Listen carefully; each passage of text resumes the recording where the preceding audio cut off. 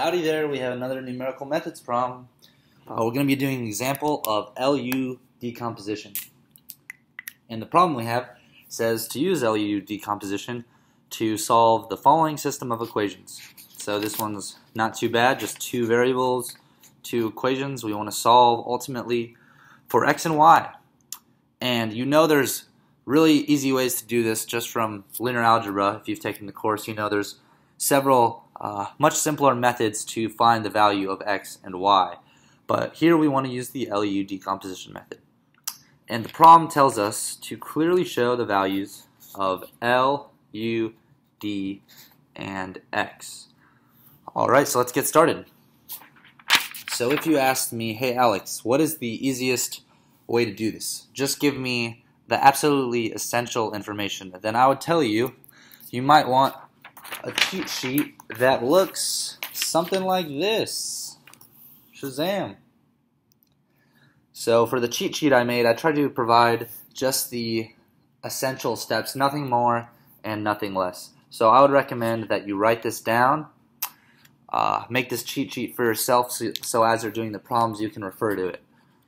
So ax equals b, that's the first step. You want to convert your system of equations to matrix form, and then you're going to want to find u through the manipulation of a, and it'll always look like this. You'll have numbers along the diagonal and above and zeros below.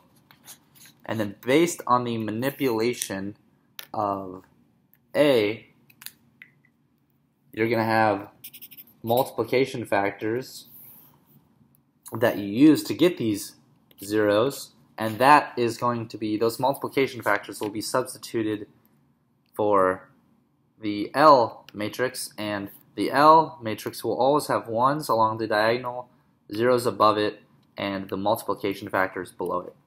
And then this is the part that no one really likes. You kind of just have to know these.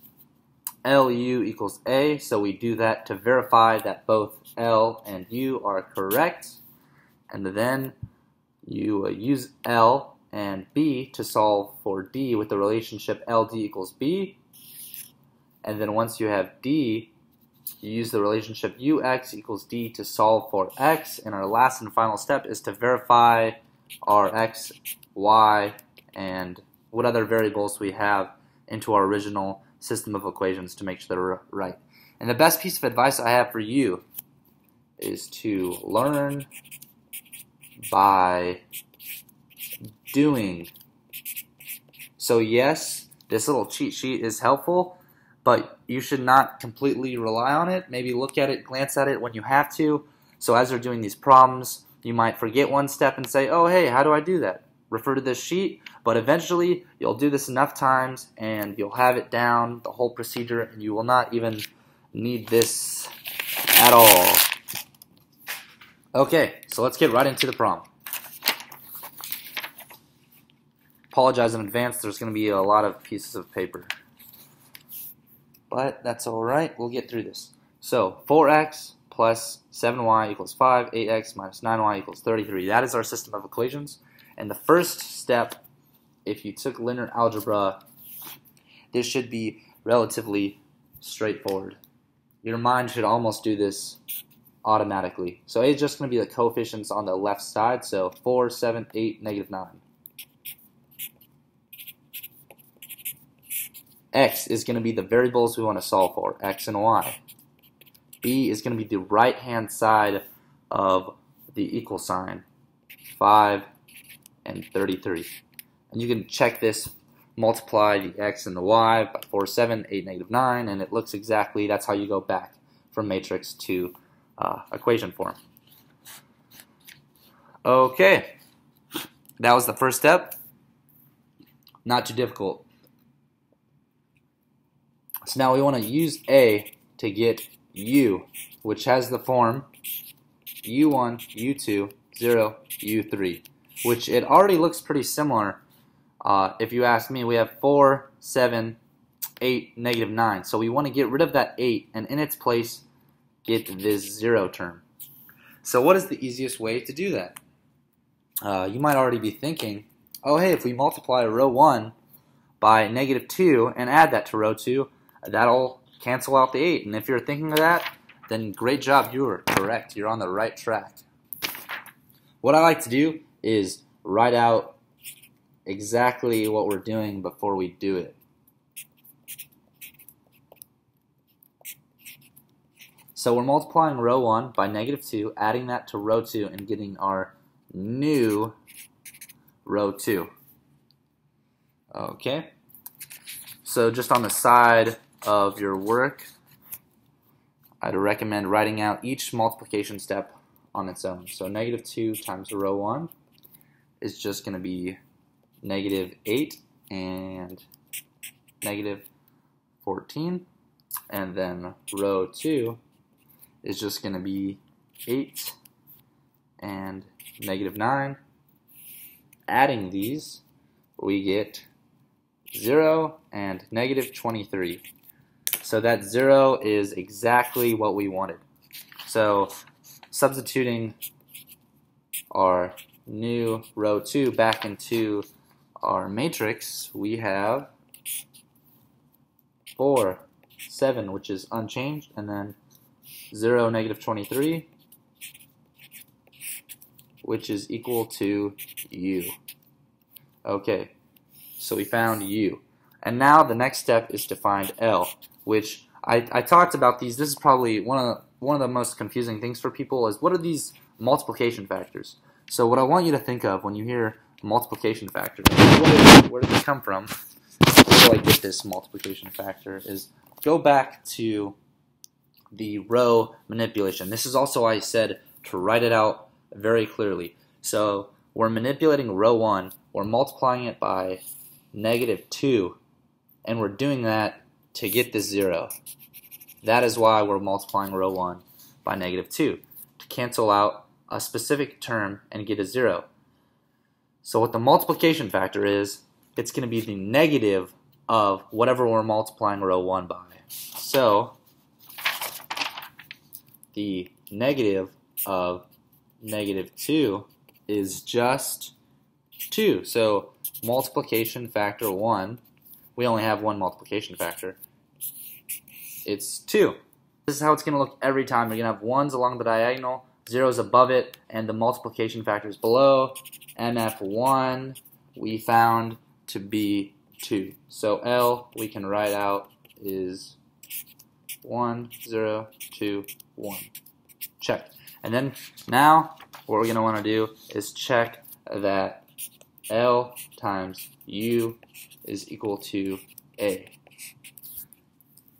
Okay, so filling in those values, we have 1, 0, 2, 1 multiplied by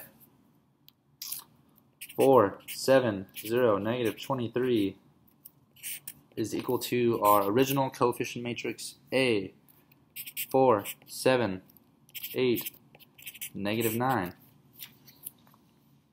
Okay, and so just go term by term to check that this is correct.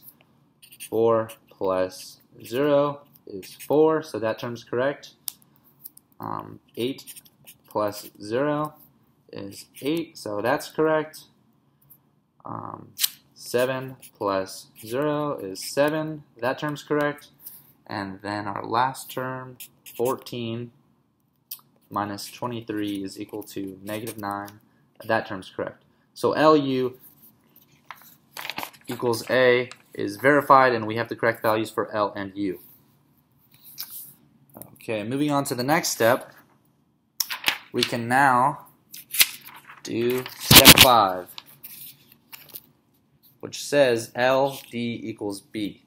So filling in those values, our L value 1, 0, 2, 1, D, which we want to solve for, D1 and D2, equals B, which is values 5 and 33. So just multiplying this out, you get D1 is equal to 5, and then 2D1 plus D2 is equal to 33.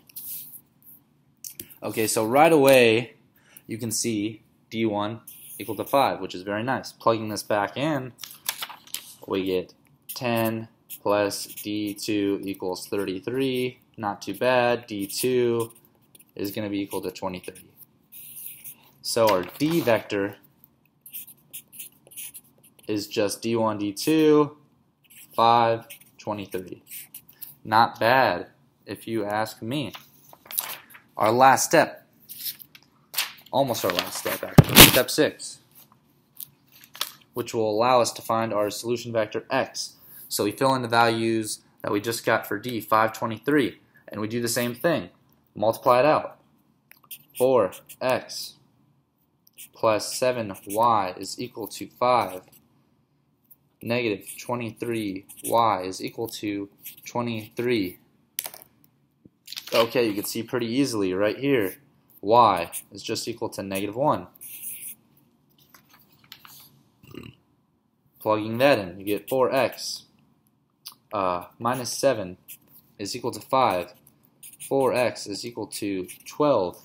X is just equal to 3. And we have our solution vector x, which is equal to the values we got for x and y, which we got as 3 and negative 1.